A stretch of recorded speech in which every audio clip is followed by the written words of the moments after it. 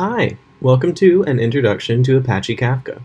In this video, we're going to discuss what Kafka is, who uses it, how it works, and how to start using it with Python. Kafka is an open-source distributed streaming platform written in Java and developed as a messaging system for LinkedIn in 2010. We'll talk about what that means as we go. Kafka is used to publish streams of records, subscribe to streams of records, store fault-tolerant, durable records of streams, and process streams of records as they occur. So what does that really mean? Kafka moves information between computers or servers in a reliable way that ensures that the platform is rarely offline and never loses data in the process. This data can also be saved to maintain a record of what has been transmitted. Kafka is typically used in the industry to provide real-time streaming solutions, reliable data pipelines, or to implement applications that react to streams of data. Think about something like a messaging app. You might need to transfer a message between two devices, but you also might want to have a history of that stream. Kafka is used by some of the largest tech companies in the world in different ways. LinkedIn actually originally created it to service their timeline and feed pipeline, but it has grown as an open source project to include many other features used by many other groups. Since we just discussed the different capabilities and use cases of Kafka, let's take a look at how one of these organizations uses Kafka. For example, LinkedIn, the creator of Kafka, uses Kafka to handle 1.4 trillion messages per day across 1,400 brokers. They describe the information that's passed across Kafka as mission critical. As we just discussed, one of the key points of Kafka is that it is highly redundant. Like many of the companies listed in this slide, LinkedIn is primarily a web software and data company. The majority of their revenue comes from data they generate from their web platform. When you look at it like this, it becomes pretty obvious why companies would want to store such important information in a redundant way, which is what they use Kafka for. Think about building your own application. What information would you want to safely store and transmit between two or more devices? For example, if you're building a dating app, you might want to make sure the messages between two people actually get to each other and are stored in a safe way. So now that you know what Kafka is, let's discuss a little bit about what makes it run. Kafka has 5 main components that we're going to need to know if we're going to discuss how Kafka works. These are topics, partitions, consumers, producers, and clusters. Let's start out with the topic. Topics are Kafka's abstraction for a named stream of records divided into partitions which can have multiple subscribers. Let's think about if Kafka was being used in something like a radio app. The topic might be your university's news, where the host is writing to the topic and many people are receiving that stream of data from the same topic. Like we just mentioned, topics can contain one or more partitions. A partition allows a large stream of data to be split into smaller segments. This way, partitions of a topic can be distributed or even cloned for redundancy across other systems or even geographical areas, but still remain a part of the same topic. Returning to our radio show example, the whole radio show might be the topic, but each episode could be the partition, or each minute, or each second, depending on how high quality and how large the actual files are. We've talked about how we're going to store data, but how does it get there? That's the job of the producer. Producers are responsible for producing data and publishing it to a topic. If the data that they are producing needs to be partitioned, producers are also the ones responsible for controlling how the data is partitioned in a topic. In our radio show example, the internet radio host would be the producer. The host would not only be responsible for getting the information to the topic, but they would also be responsible for how it's divided. So the producer would also decide if each episode would be a partition, or each minute, or each day, things like that. All of that data is being used by something, and that's where our consumers come in. Consumers subscribe to a topic and read data from them as the information becomes available. Let's go back to our radio show example. The people tuning in to the show are the consumers. So the last important thing we need to know about before we can really discuss Kafka is going to be clusters. As we mentioned earlier, Kafka is redundant and extremely durable. Kafka is able to achieve this by distributing load across many servers or even many data centers. Each of these groups of servers is going to be referred to as a Kafka cluster. If a server fails, the remaining systems of a cluster can still uphold the entire system. Now that we understand these 5 main components of Kafka, let's take a look at how they all work together to form Kafka as a whole. The key concept of Kafka to understand is that producers write to a topic and consumers will read from that topic. Topics are stored within Kafka clusters. These topics are composed of partitions, which are distributed across the cluster. When producers write to partitions within a topic, they do so based on a predetermined pattern. This is called a balancing pattern. The pattern could be something like first in, first out, a load balancer to evenly distribute load across the servers, or a proprietary or private algorithm that determines where to send data based on the programmer's needs. This pattern is used to determine how to divide data across the topic's partitions. Now let's take a closer look at consumers. When data is written to a partition, a consumer or multiple consumers receives the data from those partitions. Let's take a closer look at how the consumers receive that data.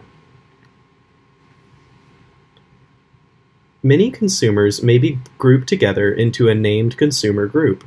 For simplicity, we'll use 2 groups, one with 2 consumers and another with 4 consumers. Consumer groups are composed of consumer instances, each of which could be on one server or spread across many servers. Load within a group is spread throughout the instances. In this example, both groups are subscribed to the same partitions, so both consumer groups are really receiving the same information. The key difference is that they're distributing that information differently and evenly throughout the consumer instances. For example, the group on the left is distributing partitions 0 and 1 to consumer instance 1 and 3, and then 2 and 3 to 2 and 4. However, the right consumer group only has 2 consumer instances. So, consumer instance 5 is taking partition 0 and 1, and consumer instance 6 is taking partition 2 and 3. This keeps the process fast and ensures load is being distributed across the group's consumer instances. Now that we've taken a look at producers and consumers, let's focus on the Kafka cluster itself. This is where we'll find Kafka's most notable abilities. Clusters are composed of between 1 and infinitely many servers running Kafka instances. Let's look at a cluster of 2 instances for simplicity's sake. Let's recall from before that a topic is stored within a cluster. Partitions of a topic are distributed across the Kafka instances.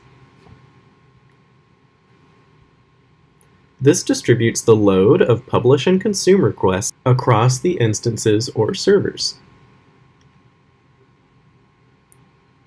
Instances are the leader of the partition whose interactions they handle. Partition data is copied across a set number of instances for fault tolerance. Instances may be the leader of some partitions and the followers of others. In this graphic, the Kafka instance on the left is the leader of partition 0 and partition 2. That is then being copied to the right Kafka instance, which is the follower of 0 and 2. The absolute opposite can be said of the group on the right. If a leader goes offline, a redundant copy is already in 0 or more instances.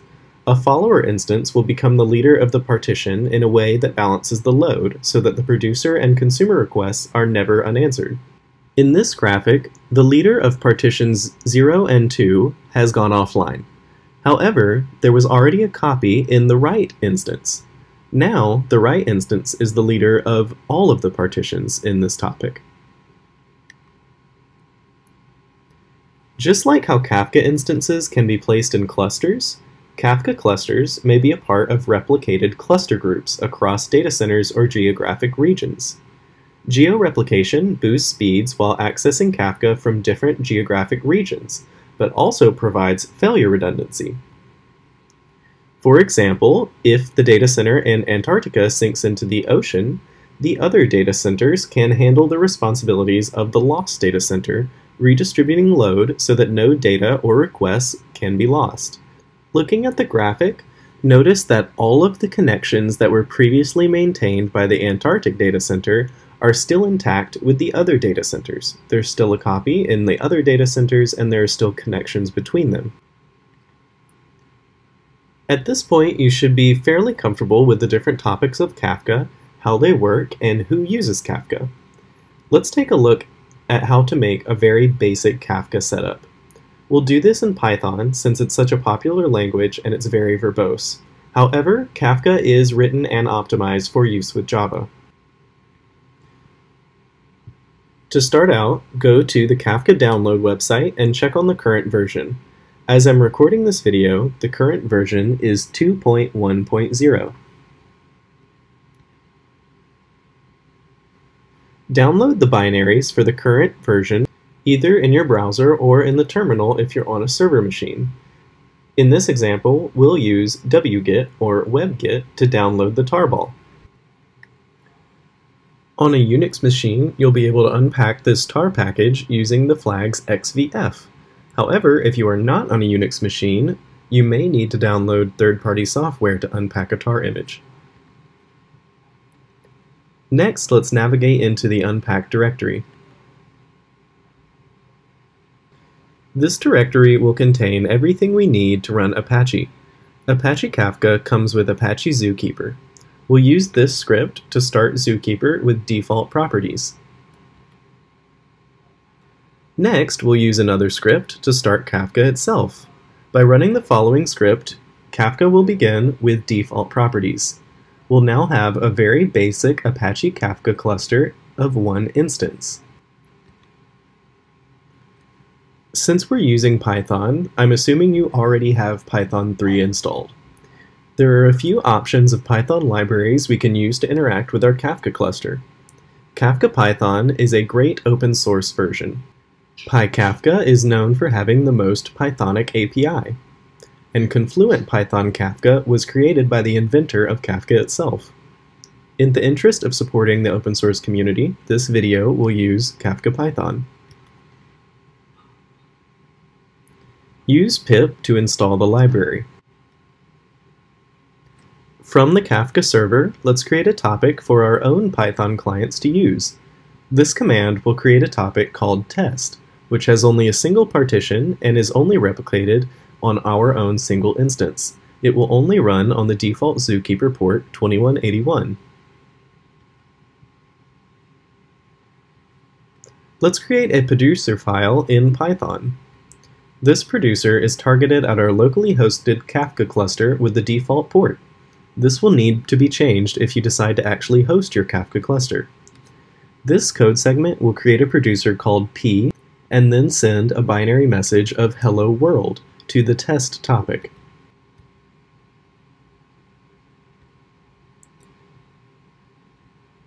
Next, we'll set up our Python consumer. This consumer will listen on the topic test for any new messages and then write them to the standard output.